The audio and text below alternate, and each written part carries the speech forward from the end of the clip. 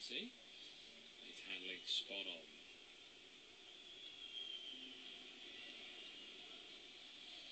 Wigan had the best chances in the first half. Nearly opened the score when Franco Di Santo broke clear. There was a moment of concern as they went to resume the second half. Steve Keane called the Wigan players back in after they were fears that the Blackburn defender Gail Give had a problem with his heart, but that wasn't the case. Give actually suffered a hamstring injury and was replaced by Radoslav Petrovic. Blackburn felt they should have been awarded a penalty after Emerson Boyce's challenge on Junior Hoylett.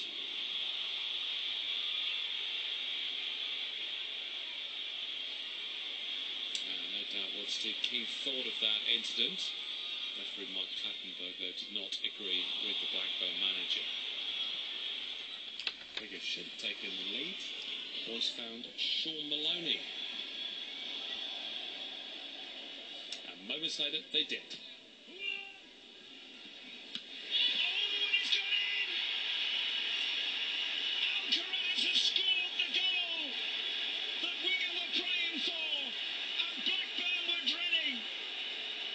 It's the goal that will surely keep Wigan in the Premier League and send Blackburn down. So huge disappointment for Keane and his side. Boos from the Ewood Park crowd and the final whistle as Blackburn were relegated. Unsavoury scenes too as some fans ran onto the pitch to try and confront Keane.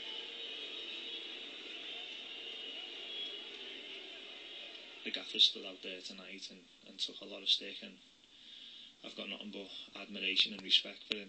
I mean, I've been here 3 months, and on a daily basis, he's done everything he can in order to push us in the right direction as a group of players, motivating, tactics, training, everything. And I think one man who can look in the mirror and say he's given everything is the manager.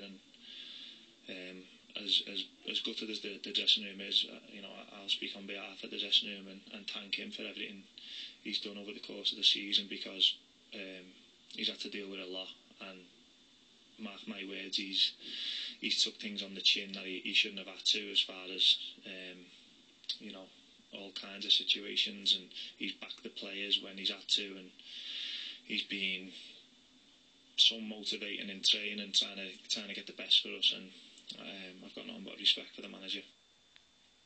Gutted, pig sick. We never performed. Lenke's got to go. Keane's got to go. Sorry, I haven't said it all season, but I'm saying it now. It just shows, when everyone were protesting in December, that they should have listened to the fans. Steve Keane, when they sacked Big Sam, they went for the third choice. Steve Keane, who's got no manager experience at all. Relegation is always on the cards for us, but to be taken down in this manner, it's absolute shambles. What is it you're most unhappy about? Well, lack of communication. Nobody knows what's going on. Nobody. And everybody's speculating this and that, and the suspicion is just that there's something terrible at the root of this club.